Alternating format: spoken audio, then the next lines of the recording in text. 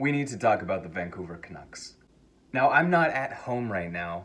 I live in Ottawa, but I am back to my hometown for a week, so I don't have the right setup. I kind of just took hockey things from around the house and put them on the wall to give it any kind of feel. That's not the point. The point is we need to talk about the Vancouver Canucks, and we need to talk about them now. So I'm making this video now. You'll also notice the audio sucks. That's because I don't have the microphone here. I also don't have proper lighting, so I'm set up at a window. But that's not the point. The point is we need to talk about the Vancouver Canucks. So, yeah, they suck. Okay, so at this point in the season, I'm recording this on Friday, October the 21st or whatever the fuck it is. They are 0-3-2. They're the only team in the league that doesn't have a single win. Yeah, they fucking suck. So, not only have they not won a game, they've blown a lead in every single one. I mean, we start out in Edmonton, we blow a 3-goal lead. Great.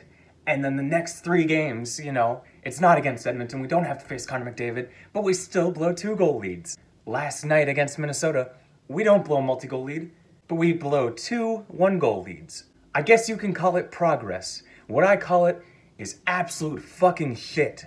Now, I know I might be coming off as kind of a Steve Dangle copy for the Canucks.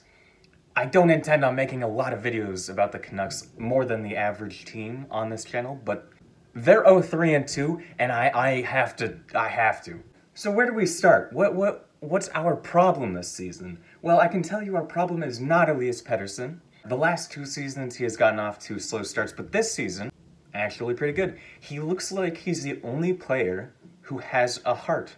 We have re-signed JT Miller over the offseason to be with us until he's 37, and he fucking reeks. We gotta get him off of that power play first unit. He is like a turnover machine on the power play.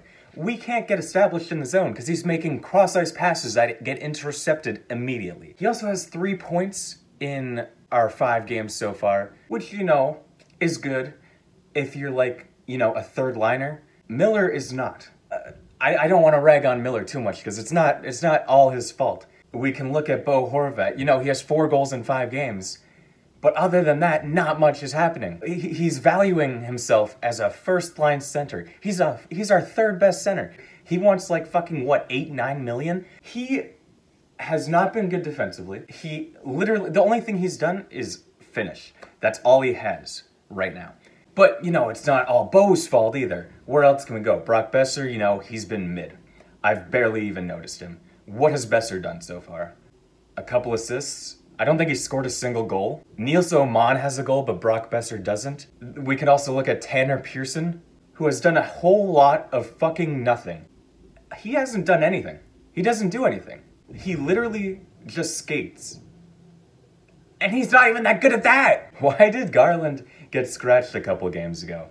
He is our best 5v5 player. They don't score if he's on the ice 5-on-5. But no, we put him back in the lineup. That's all good. He learned his lesson. I don't know what the lesson was, but he's back in the lineup now in place of Niels Höglander. We decided to take Niels Höglander out of the lineup. We gotta trade Niels. Like, I love Niels, and I want him to get a chance. He is way too skilled a player to be first of all on the 4th line, and second of all, scratch. Hey guys, it's me from the next day now. It's Saturday, which is when the video is going up. Niels Höglander has been sent down to the AHL.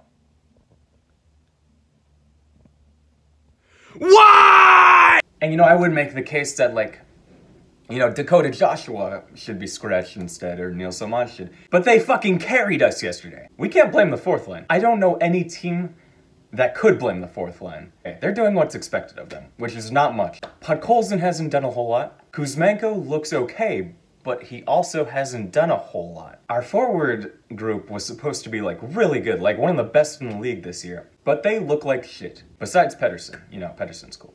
However, our problem with blowing leads lies in giving up goals. So the problem lies in the defense. Tyler Myers started the year out with an injury. We don't have Travis Dermott right now. Myers has come back, of course, and played exactly like Tyler Myers does, which is not well Quinn Hughes has been tasked with pretty much carrying the blue line, but it feels like his defense has taken a step back from last year where, you know, he actually figured out how to play defense. Oliver Ekman-Larsson has been playing, like, pretty well. I've kind of liked his game. He also has as many points as JT Miller, and I don't think I need to expand on that point. I think you guys know how fucking stupid that is. Then we go a little further down the defense. Riley Stillman doesn't do a thing. He doesn't do anything. Kyle Burrows, he had a good game against Washington, which was also the game where, you know, he got fucking, like, legally assaulted. But besides the point. Luke Shen, possibly one of the slowest players I've ever seen. He throws hits. I don't know. We can't expect a lot from him. Tucker Poolman, we can expect even less from. Tucker Poolman should never have been given a contract by us. But that's what Jim Benning does. And it's kind of sad that a lot of this can be pinned on Benning, but also a lot of this can be pinned on Alvin and Rutherford, who, you know, knew that our defense was an issue and said, yeah, we want to get better defensemen. We want to trade for a better defenseman. And all they fucking did, all they did was trade Jason Dickinson for Riley Stillman. Let's fix our defense by getting Riley Stillman. That's the missing piece this team needs. What? Yeah, the defense has always been an issue for the Canucks, but that's not all. Because we can go even further down to the goaltending. Now, Thatcher Demko, he's had a good couple years, the last couple seasons. He sucks. People are so quick to defend goalies all the time, you know, it's not their fault, they got hung out to dry. Goalies have to make tough saves sometimes, and Demko isn't exactly doing that. I believe his save percentage now is about, like, .860 through 4 games played. That fucking sucks. Spencer Martin also played a game, and, you know, he was looking great about halfway through the game against Columbus, and then imploded, as, you know, every single Canuck does, except Elias Pettersson. I love you, Elias Pettersson. Really, the issue just lies within the Canucks as a whole. There's no real person, there's no real area to blame it on. Everyone fucking sucks. Except Pettersson. So, where do they go at this point? They are 0-3-2. They definitely still want to make playoffs. There are 77 games left.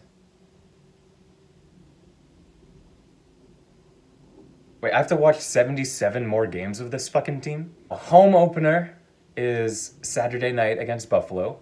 Yeah, we're gonna fucking lose. I wish that I had a solution, but I really don't. Pearson should be scratched for a game. Bring Höglander in. Bump Miller down to power play 2, which, you know, for Canucks is, like, not even existent. They don't get time. Which is what we need. We need Miller to not get power play time because he can't fucking do it. Oh, I didn't even mention the penalty kill. The penalty kill is ass. Our penalty kill on the year is at, like, 55%. How? It was bad last year around this point, too. And then, you know, Bruce comes in and we kind of get a handle over it. Power play also fucking sucks this year. And, you know, you can blame Miller for that. I can blame Miller for that. I'm going to blame Miller for that. But yeah, what happened with Bruce?